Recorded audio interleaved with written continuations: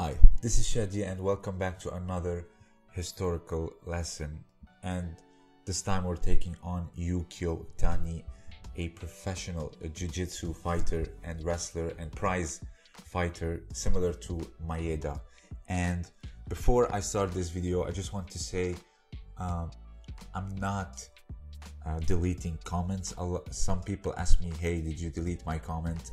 I don't delete comments because, if I'm willing to put something online, I'm willing to face the criticism. If you go to my BJJ is a ripoff video, you can see all kinds of negative criticism, etc. So no, I'm not deleting comments. Sometimes I would get a notification of the comment, I can read it in my notification box, but when I go and click on it, YouTube tells me that it's no longer available. I don't know what's going on. There are even positive comments that when I go and click on them, they say that it's not available. I'm sorry, but I'm not deleting comments. If you think I deleted something, I did not. I apologize, but I don't know what's going on with the YouTube algorithm. I just want to clear that up. So without further ado, Yukio Tani was born in 1881 in Japan, and he was a pioneering figure in Japanese Jiu-Jitsu and also Judo. So his upbringing was based on Fozen Ryu style Jiu-Jitsu. If you don't remember, Matayamon Tanabe is a Fozen Ryu Jiu-Jitsu master, which was a lot related to ground grappling and submission grappling. His father and grandfather actually knew Tanabe. If you don't remember from my Tanabe video, Tanabe basically was in the police academy in Tokyo with other Kodokan judokas, and he was challenged by them, and he had this tactic of taking the fight to the ground and either submit them with Juji Jime, the cross collar choke, or the Ashigarami, which is one of the nastiest leg locks. And because of Tanabe's performance against the Kodokan judokas, the Kodokan realized that they need to incorporate Newaza into their training, and that's how they had Newaza into Judo. It was before that, it was mainly Kata and Nagewaza, which is throwing, and Randori. So in 1990, he was only 19 years old.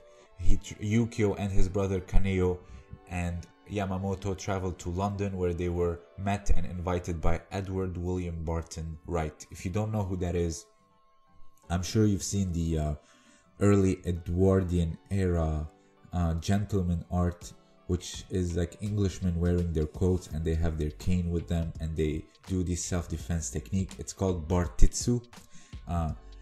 It's a mix of Jiu-Jitsu and Barton, the name Barton. So that's why the name Bartitsu is made. So Yukio Tani, if you want to say, influenced Bartitsu and made it better, adding Jiu-Jitsu to it. But in 1903, after finishing teaching at the Bartitsu schools with Barton Wright, he went to the music hall, and where he met William Bankir, and there he started doing these wrestling challenges and prize fighting, very similar to what Mitsuyo Maeda was doing in the Americas, in USA, Cuba, Mexico, and Brazil. So there he was being challenged, and he was actually making 1 pound per minute that he lasts, and he had a great advantage because back in that time, catch wrestling was still newborn, but the concept of submission wrestling or winning by the submission was almost unheard of in Europe. So that's why he had this great advantage. So he would make sometimes 100 pounds or 50 to 100 pounds per evening, which is in that time was a huge sums of money before the inflation, etc. So he had the nickname Pocket Hercules, and he was very famous because not only he was doing something really new and authentic, but also being of Eastern origins was very rare to see. Now because of the internet, we see people of all heritages and all cultures, but back then seeing someone from Eastern origins was very rare and added to his mystique. So he remained to perform at the music hall in Oxford. He was being challenged by boxers, Greco-Roman wrestlers, etc., jiu-jitsu fighters. He only lost to Taro Miyake. Fun fact, Taro Miyake is the uke in that video you are watching right now. And Taro Miyake is also Matayamon Tanabe's student. So that's how strong and powerful Tanabe was as a practitioner, challenger, and also a teacher. So he had a total of over 500 challenges in that period, only lost to Miyake, so which really shows the level of Tanabe's teaching and practice and technique.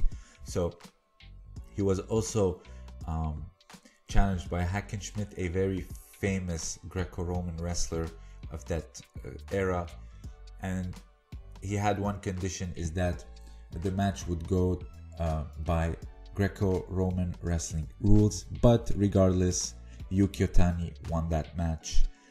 So him and Taro Miyake authored the book The Game of Jiu-Jitsu and published it in 1906. It's available online. You can find it PDF form, etc.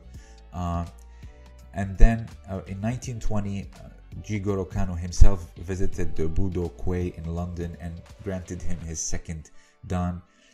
Tani eventually reached a fourth dan, and he continued to teach at the Budo Quay in London.